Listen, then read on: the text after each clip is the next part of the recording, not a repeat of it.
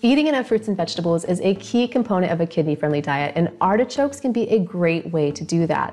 Artichokes contain a number of beneficial vitamins and antioxidants such as choline, lutein, and zeaxanthin.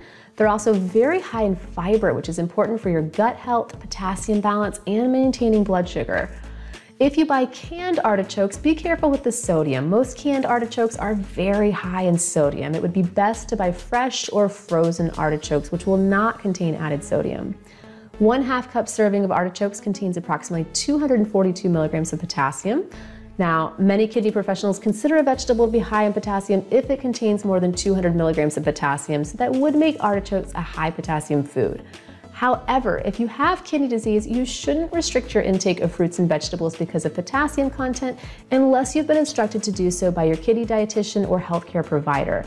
Many people who have kidney disease don't need to restrict their intake of potassium. There are many other factors that could cause you to have high potassium levels that are not related to the foods you eat. And if you want to take a deeper dive into why you shouldn't be restricting your fruit and vegetable intake and what else could be causing your high potassium levels, then I recommend you check out our online course on the CKD diet. I'll include a link in the description of this video. All that being said, if your healthcare team has instructed you to limit your high potassium fruits and vegetables, then I'd be mindful of how much artichokes you're consuming. Artichokes contain approximately 62 milligrams of phosphorus per 1/2 cup serving, and the phosphorus found in artichokes is not well absorbed by your body, so artichokes are a low phosphorus food.